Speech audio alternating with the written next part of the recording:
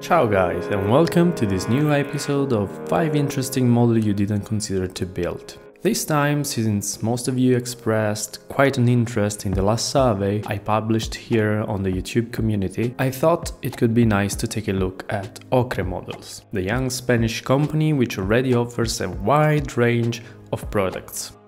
You probably already know how this video series works. I searched the number of results of the company's models on one of the most famous forums on the web to see which are the most uncommon models. To give you a benchmark, the HMS Victory model has more than 5,000 results. Then I analyze each of them to assess its overall difficulty.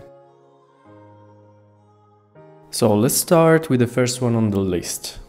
The Essex. The George Pollard whaling ship Essex was attacked by a large sperm whale, which rammed the ship on various occasions, finally sinking her, some 2,000 nautical miles from the South American coast. I love the fact that OCCRE gives you the opportunity to build this model with or without sails, and adjust the price accordingly. They do this for other models too, and I really like that. This famous whale ship has 3 masts. Hull curvature won't be easy if you are building your first or second model ship. You also have a step-by-step playlist on the Essex on YouTube, even though I have some doubts on some of the videos.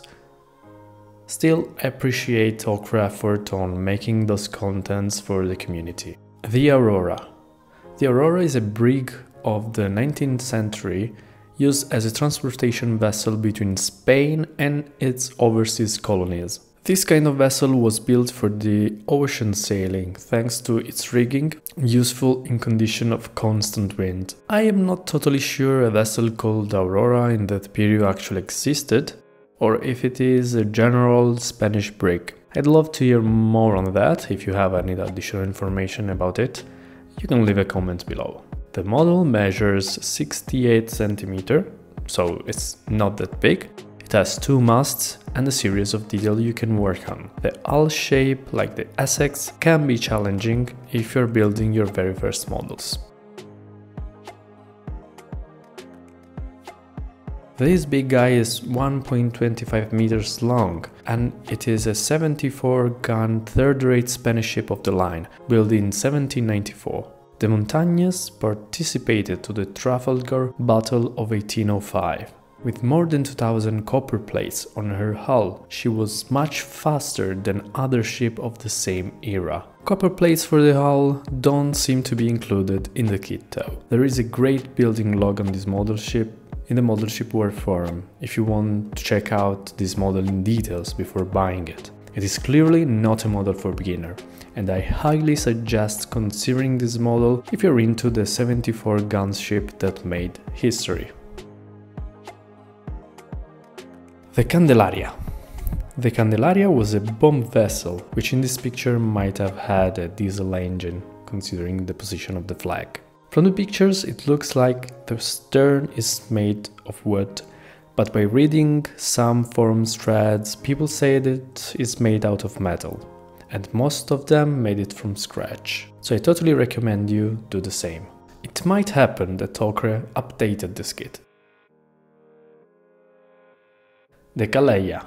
I love this boat mainly because of the huge scale, which allows you to experiment various details. The Calella is a traditional boat of the Mediterranean Sea, which were used for fishing mackerels and sardines, or any other fish that felt attracted by the light of the large gas-powered lanterns. With this model you can also think of installing a light system for powering the 3 lanterns, if you're into that. The Calella is a nice model to start with, if you're a beginner and if you like fishing boats. So to sum everything up, if you're looking for a challenge and you already have some experience in model ship building, then you should consider the Montanes. The Candelaria is a good model if you want to start practicing with carvings and engravings. The Essex and Aurora by OCCRE are pretty cool models, with a moderate difficulty level, and the price is interesting too. In both models, by the way, pay attention to scale proportions. The Calella, as we have seen, is a good model to start with, especially if you don't have any experience in model ship building. Not so many details, no sales, and it won't take long until you see the very first results of your work.